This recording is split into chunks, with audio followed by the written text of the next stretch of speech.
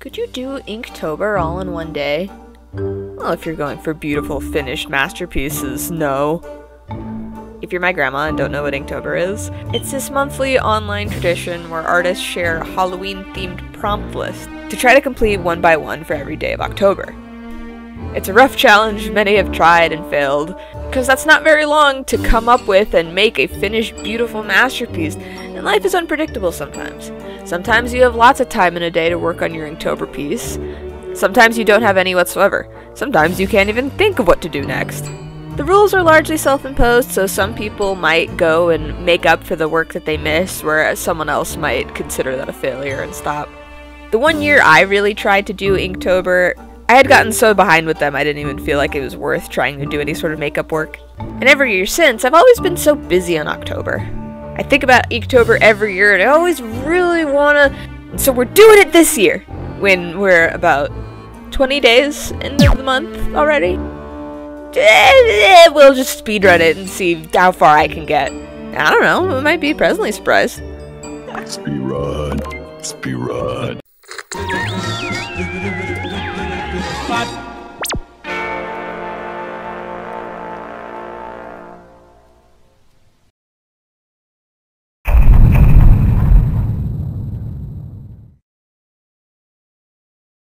Day 1.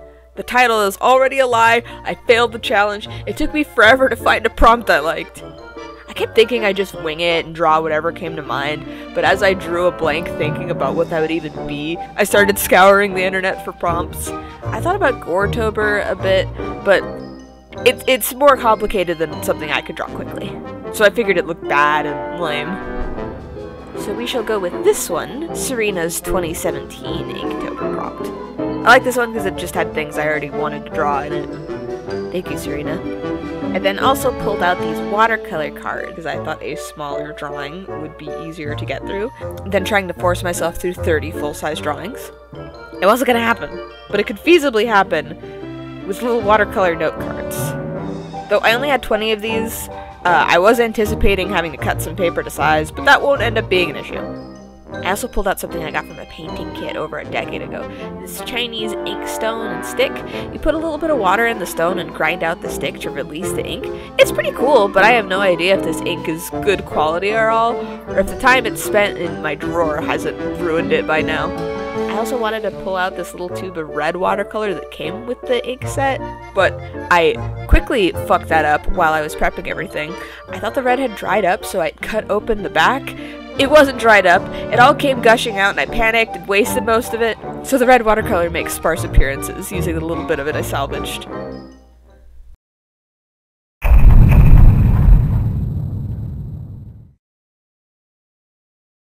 First prompt is cozy. I decided against going in order of the prompt list. I'm doing what I want. Who cares? I can do whatever I want. Cozy is first! This one accidentally set the tone for all the other pieces, in terms of all of them being my original characters in some kind of costume related to their prompt. I realize there's not a lot of information about these characters, and so it's a bit difficult figuring out how to talk about them exactly, because I don't want to go on a giant rant explaining who the hell I'm drawing every time, nor do I think you want to hear that, but I do need to keep you in the loop of what I'm doing. Eventually, I think what I'm gonna do as a compromise for now, until I start making more comics and stuff, is I'll just try to flesh out my toy house. That way you can actually read about these characters rather than the little blurb that I have there for everyone, since I mostly just use it as an art archive. I'll link it down below. You could read that in the future, but in the meantime, for the sake of this video, I'll just kind of drive-by mention anything you need to know about them for the sake of this project. Speaking of which, this little gal is JD, and she got cozy because she's like 7, and thus an easy opportunity to surround with pillows and stuffies and blankets. When I started, I imagined putting her in like a snuggie thing. I was working on this on stream and I was told to make her hoodie thing a skeleton, which made me feel like it should be like footy pajamas instead, so you can see the bone patterns on her leg, rather than a big blanket. Give her this big patchwork bat, pumpkin squishmallow, spider, a Franken dolly. Since this is the first one I did, I noticed that the ink fades pretty quick. I'd had to keep layering it on to get darker colors. even if I tried to load up as much ink as possible initially. Kind of weird. So I ended up using Sharpies a lot to bring in some solid black. By the way, Sharpie of all things, because it's like bleed proof. So the wet ink that was already down, or applying more water, wouldn't mess with it at all.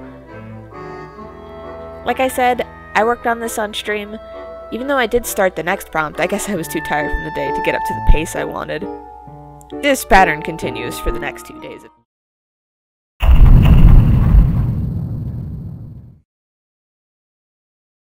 I'm gonna put these two together because they're similar. Day 3, I chose the prompt Fall Witch because I already wanted to draw a witch and this one just enabled me to do so. It was actually a big part of why I chose Serena's list in the first place. This gal's Silver. She's normally a jester, but I like the idea of interpreting the long horns of her jester hat into a big, bendy witch hat with a bell at the end. At the time, I was kind of blanking on how to make her more clearly a fall witch, aside from the little leaves. Maybe if she was more bundled up in a coat and scarf, that would help. I don't know, the orange and brown that make it really obvious weren't available to me. Also, just when I thought maybe ink just doesn't blend and layers on top of each other, while I was shading this silver, all of the shadows ended up blending together. It was so weird, I don't know what I did differently there. Continuing, day 4, this prompt was Raven. This one was actually Nautical Noe's idea, to draw Silver's partner in crime Kai dressed like a bird. My vision for this one was a big feather cloak with big black feathers floating everywhere. Though everything else about the outfit I wasn't sure about, so he ended up in this weird Edward Scissorhands-y kind of thing. I don't know. I don't think it looks bad, but not what I would have done if I haven't drawn it all on the spot, you know? I think in my head I was imagining something Bloodborne-esque because that's where I got the idea for the cloak. But I got really invested in the idea of making sure everything on his person kind of blends together, whereas like when you look at it, he kind of just looks like a big black blob of feathers. That's what I really wanted. I didn't use much ink here. This one ended up being mostly fine liners and Sharpie, with a little bit of ink to darken up the lightest parts. Though not as much as I would have wanted. I'm kind of really into these designs for these two. Honestly, I might revisit the idea of Silver the Witch and Kai the Raven Familiar. I feel like it'd be kind of neat. Speedrun. This is the day I locked in. Now that an empty day has finally arrived, I accepted that 31 isn't happening. I settled on 10, and I took a moment to pick another 8 prompts and sketch them all out before I start coloring everything. I'm going to edit this in such a way so you'll see each piece from start to finish so it's easier for you to keep up with, but just know there was actually a lot of back and forthing happening. I sketched them all at once, I lined them all at once, and I went back to paint them all at once, even switching between some of them while they dried. So yeah, first up is Circus. I thought Z'd make a nice one for this one. If you saw the 7 Deadly Sins designed as emo characters video, you might be familiar with the antagonist of this story, but I don't think I showed off the protagonist at all. This is Z.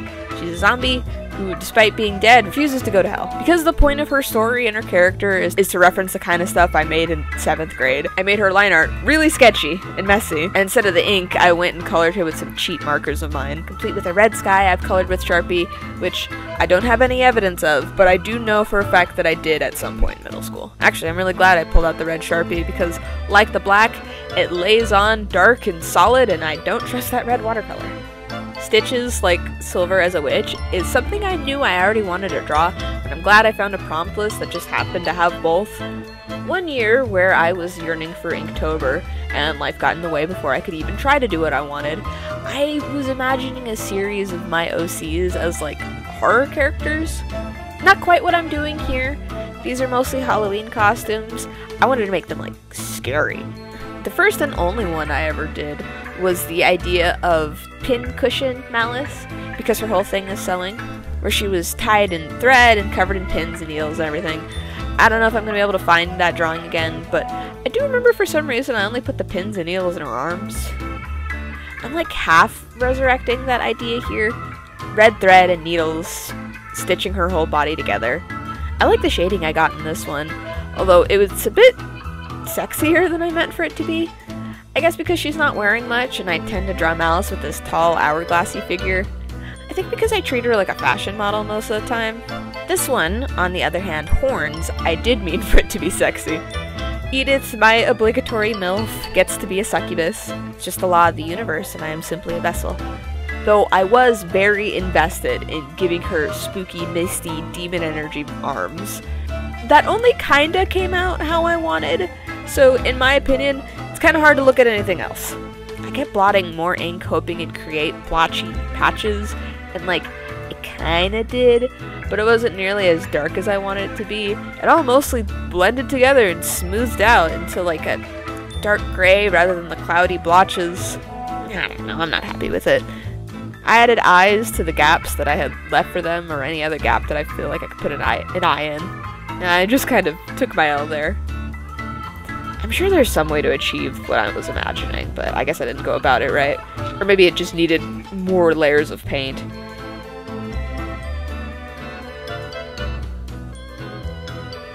I was starting to struggle coming up with ideas, so I asked Noe and Mattoon for one of their OCs in hopes that that would spark some inspiration.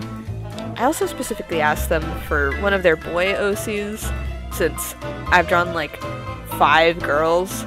Mattoon gave me his feral son of a dragon, Marcus, mostly because he's the only character of his I haven't drawn yet.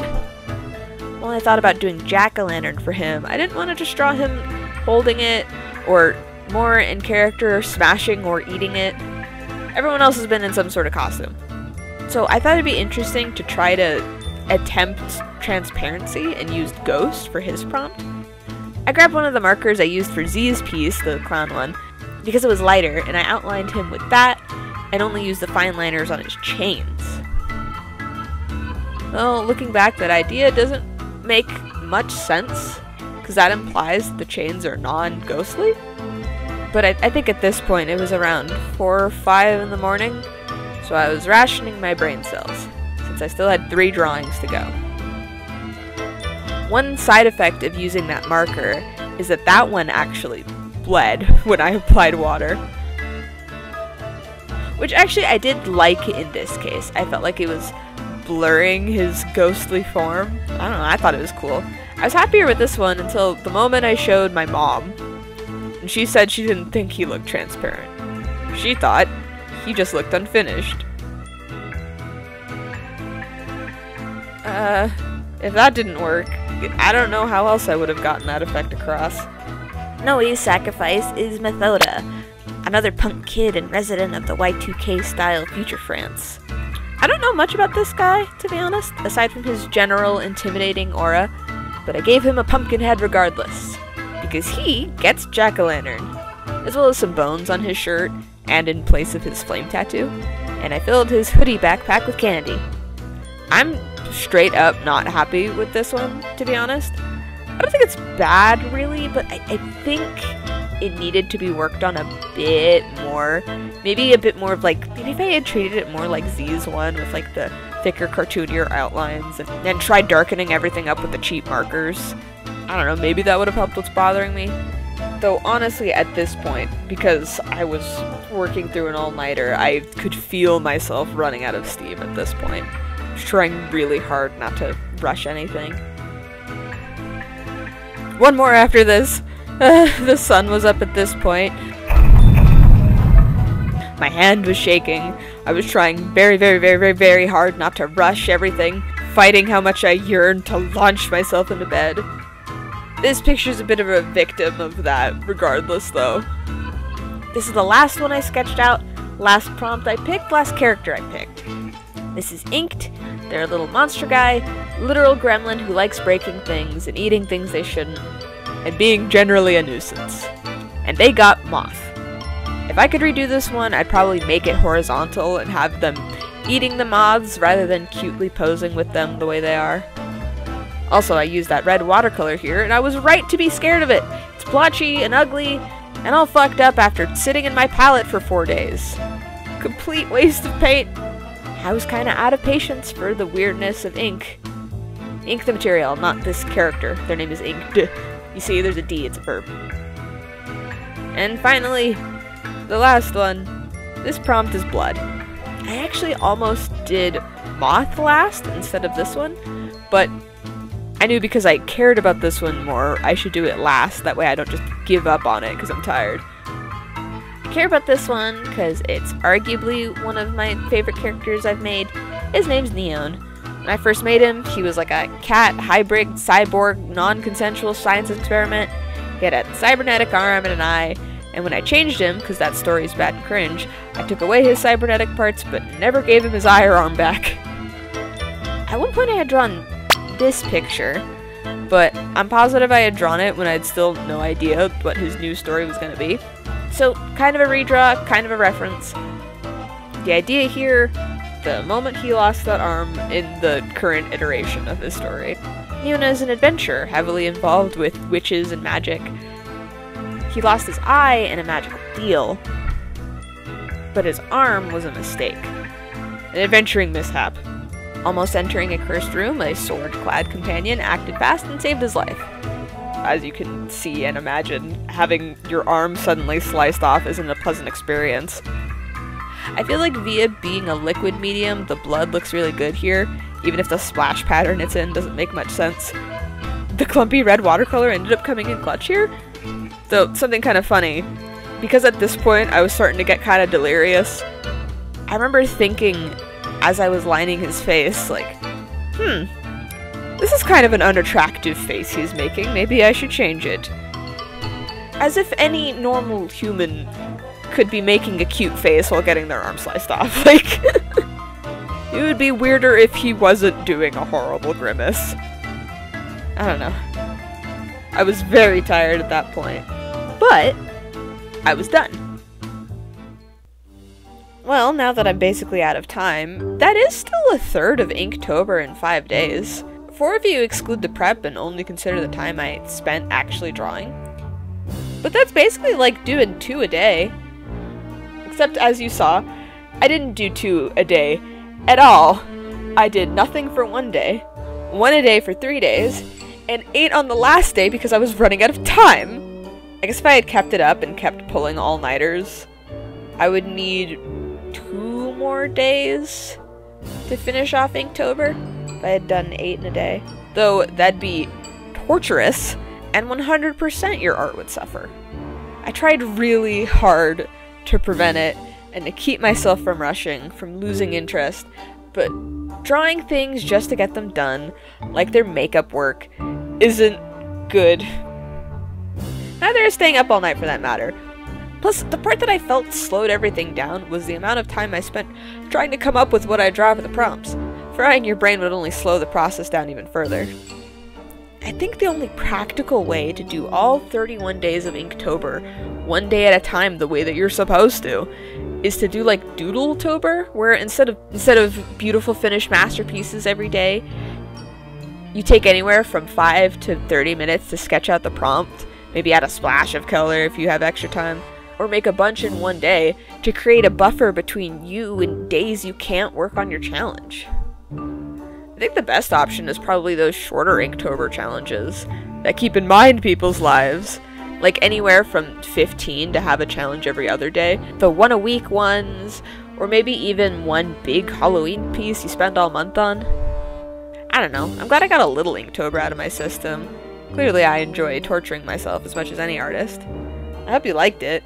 By the end, I don't really feel like I got a good understanding of how ink works. I think a lot of because, you know, the rushing, just trying to get shit done mentality that went into this. But I had fun trying, and I think that's about it. I don't recommend this. I don't recommend torturing yourself and ruining the quality of your work for the sake of getting things done quick. I don't know. Thank you for watching me torture myself for Halloween.